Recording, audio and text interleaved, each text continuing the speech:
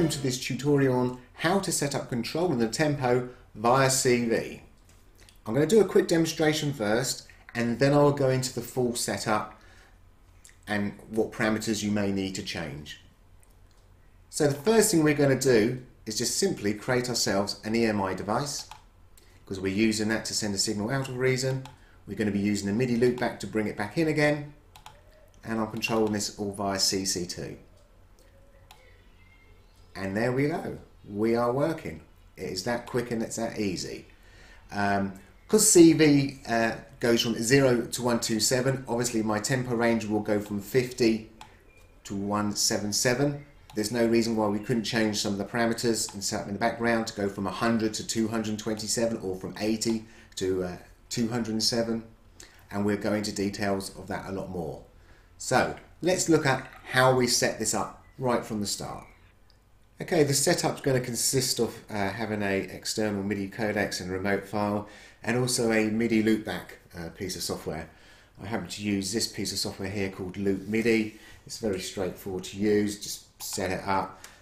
You don't really have to add anything, but I am actually going to add myself a new port name because I use the other ports already, so let's just call this tempo change. Simple, add the plus, and that's that bit set up. The next bit we need to set up will be our MIDI codecs and our remote files. So again, if you want to download this file from the Dropbox, it'll be in the description of where to get it from.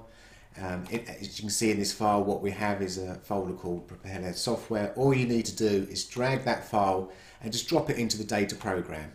It's going to tell you that this file already exists, okay, and just say yes, merge it, and that's it, installed the files. We will have a look at the files in a minute, but first of all, let's actually go back and set some stuff up in Reason, and then it makes sense what these files are about when we come back to talk about them. So we've set up our Midi Loopback and we've installed our MIDI codecs and our remote files. So what do them files actually do for us? Well, they've given us an extra surface controller that we can map to, and that's how we're going to get the data back into Reason. So obviously under Preferences, go to Controller Surfaces, click on Add, Other, and under the model we've now got a new model which wasn't here previously, called MIDI Controller Surface Tempo. So you can select that. There is some data here which tells you about how we've set some ranges up, but we still have to, as it says, note the remote map will have to be updated. So I'll go through how we can update that, and this is where we can say this is how we're going to select our range. The other thing what we've got to add here would be our Midi Loopback itself. So there it is, tempo change, that's the one I set up earlier. So we select that and you can just click OK, and that's that done. So that's the surface controller to get the information back in. So again, if we go and create our EMI instrument, there we go, I'm going to select our MIDI port, or our loopback shall I say.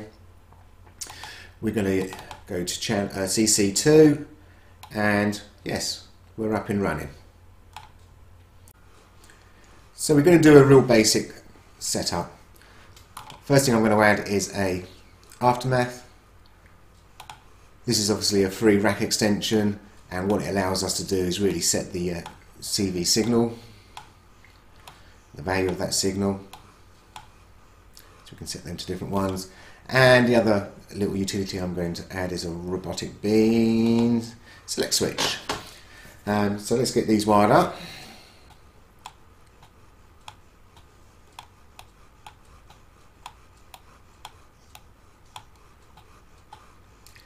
And then obviously we need to take the CV out and pull it into the CC in of our EMI. So now if we come down here and we start selecting our different switches, we're going to get different values.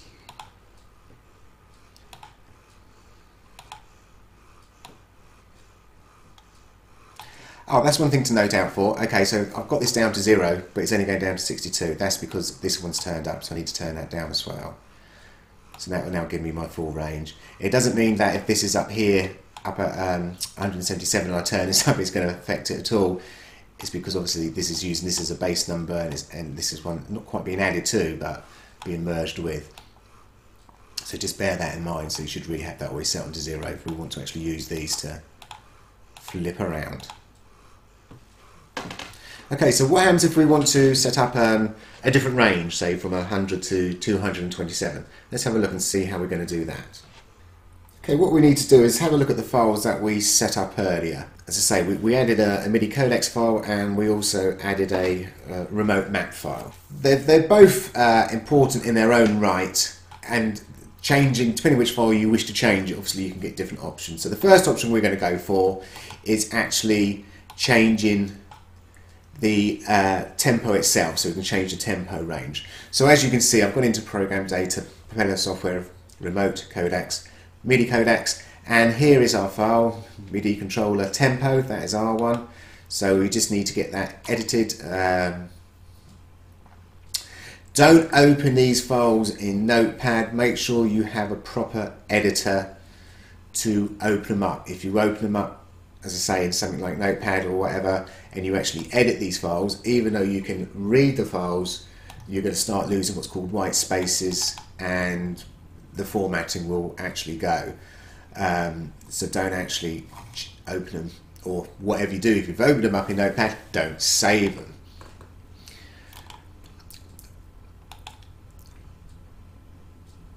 I happen to use this little program. Okay, so here's the file, and this is really where the goodness is working. So what we've done here is, usually this value is between 0 and 127, and we've actually set it between 0 and 999, which, if you think about it, that is the scale of the tempo normally, between 0 and 999. As I say, if it's set to 0 and 127, it means it's going to jump around about every 8, or 7.8 I think it works out, so it's going to jump up the tempo around about every 8. So what you have to do is scroll down to this portion of the file, and this is where we are actually setting our base value. So 49, what that actually means is it's going to give us a tempo between 50 and 177. And as you can see, I've actually added a few other values in. If you remember, when we was actually setting up the Surface controller, there's a little bit of notes in there to say this is what's been set up on these other CC number channels. So you can, obviously, if you're thinking, oh, this is going to clash or with one of your other controllers, you can obviously select whatever numbers you want. In fact, even though it goes up to 127, don't only go up to 119, because that's all that the EMI supports. So even though there is these extra entries, don't use them ones. But it could be that, you know, oh, this is a spare one, and I want to have a range between 100 and, as I say, 227. That's all I have to add, is add that in. Click on save. But I will also have to add up, change the remote map.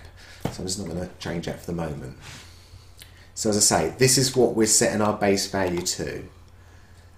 The next file, and I'm not going to save it, and our next file we need to look at is under Maps, and it'd be under Other, and again it's called MIDI controller tempo, but obviously it's got a remote map name on the end, and it's so small.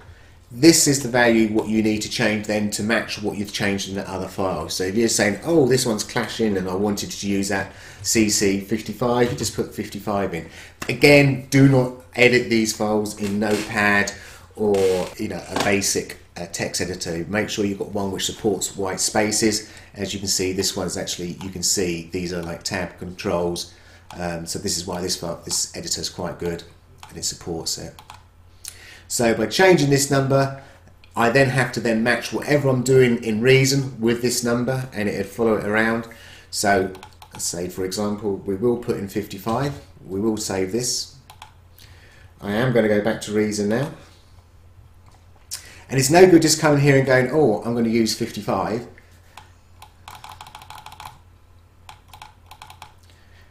And think it's going to work, because we've already got the mapping loaded, so that remote map's loaded. You don't have to restart Reason. All you've got to do is a little tick box. So on your Surface tempo, untick it, tick it again, make sure you've got a nice green tick. If you've got a red cross there, you can double click on it and it'll give you more details of what the error is. So now this should work.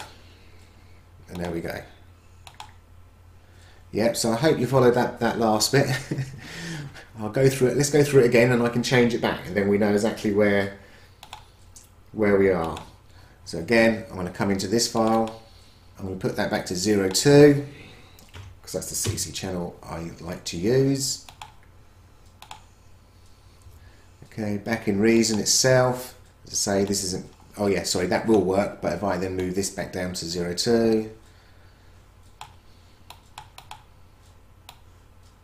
we've got nothing working. So I'm going to reload that remote map file into preferences, untick, tick, and then we should be away. And there we go. Okay, so if you've got any questions, obviously you can reach us at Reason Talk. I hope you enjoyed this presentation. Thank you for now.